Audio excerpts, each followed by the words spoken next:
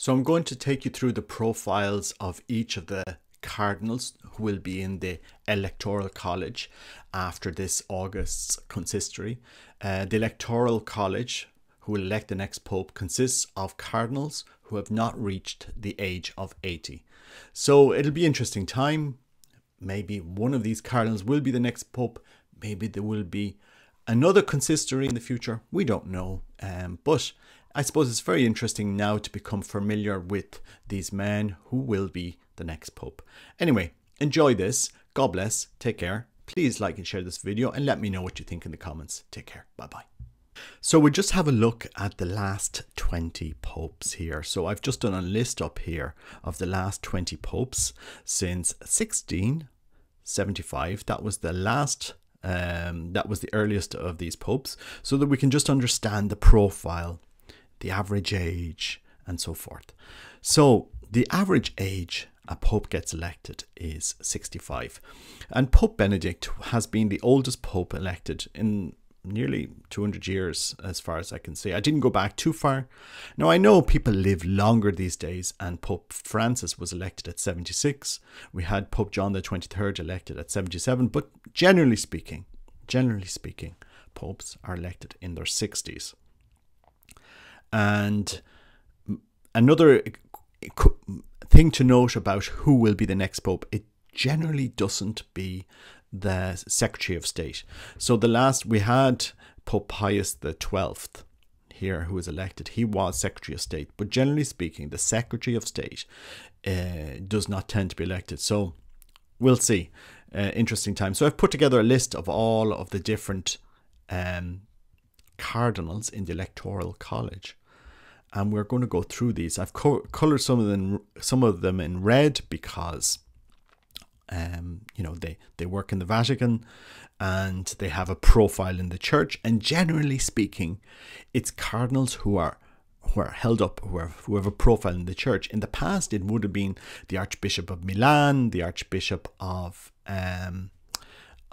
Venice, or somebody in the Vatican. So it would have been usually somebody who is known. So this is an interesting time. So I'm just going to walk you through the profile of each individual cardinals, just so that we become familiar with them. And you know, it's a bit of trivia in a way, but it's interesting to know who are these cardinals and how do we think they will vote in the next conclave. We are now going to look at one of the most interesting cardinals in this list of episodes so far, and it's Cardinal José Tolentino de Mendonça. He is Portuguese, and he had a meteoric rise from priest, bishop, and cardinal under Pope Francis. So I think it's very interesting that we just go through his life. He was born on the 15th of December 1965, and he is, as far as I'm aware, he is 56 years old. So he will be around on the stage for a very, very long time. In 1998, he graduated with the equivalent of a bachelor's degree in theology from the Portuguese Catholic University. He was ordained a priest for the Diocese of Funchal Madeira on the 28th of July 1990. The same year, he published his first book of poems, Os Dias Contados, the counted days. In 1992, he was awarded a master's degree in biblical sciences from the Pontifical Biblical Institute in Rome, and in 2004 he earned a doctorate in biblical theology at the Portuguese Catholic University. He fulfilled his pastoral duties first of all as at the parish of Nossa Senhora de Livramento in Funchal in 1992 to 1995. Then he was chaplain to the university, the Portuguese Catholic University, Universidade Católica Portuguesa, for 5 years. He next served the parish of St. Isabel in Lisbon, and then became rector of the chapel of Nossa Senhora da Bonança, better known as the Capella Dorato, in 2010. In August 2021, Mendonça made his vows as a member of of the Third Order of Saint Benedict. So that's his title here, Third Order of Saint Benedict. And just going down here, it's quite important that people understand this man's life, because he will be pivotal in the coming years.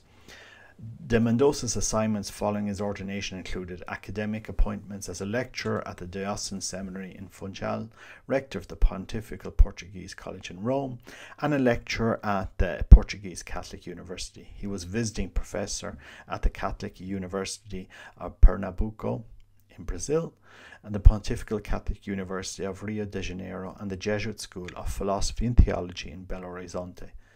In Lisbon, he joined the UCP faculty as an assistant professor, associate professor. He in the University Católica Portuguesa appointed him vice rector in 2012 and dean of the Faculty of Theology in 2018. During the academic year from 2011 to 12, he was a Strauss Fellow at the New York University, joining in international teams of researchers on the theme of religion and public reason. De Mendonça was the first director of the National Secretariat of Pastoral Culture from 2004 to 2014, and after attending a meeting with Pope Benedict XVI, bringing together a large group of artists in 2009, he said that the Pope's gesture of hospitality was appreciated. Benedict pointed out that within the Church, within the Christian space, they have a home, a sort of homeland. In 2011, Benedict appointed him as consultor of the Pontifical Council for Culture. Pope Francis has appointed him to this position in 2016. In 2018, Pope Francis invited Mendonça to preach the Lenten retreat of the Roman Curia. And this is very, very important. Besides the Bible, his comments reference many writers such as Fernando Pessoa, Rolando Barthes, Clarence Lispector, Francois Dolto, Etty Hilsum, and Blaise Pascal. He commented, sometimes writers are important spiritual masters. He also mentioned that he tells his biblical students that the biblical scholar or priest must see many movies, listen to a lot of music, and get in touch with the world, with the arts world. I agree. These sermons were published under the title Elogio da Sede, with a preface by Pope Francis. In January 2020, Mendonça was part of the Scientific Commission for the 700th anniversary of Dante Alighieri's death, organised by the Pontifical Council for Culture. In February 2020, Pope Francis appointed Mendonça as a member of the Pontifical Council for Culture, chaired by Cardinal Gianfranco Ravasi. De Mendonça has been a consultor between 2011 and 2018. On the 13th of June 2020, De Mendonça is laureate del Premio Europeo Helena Vaz da Silva because of ability he shows in spreading beauty and poetry as part of the intangible cultural heritage of Europe and the world.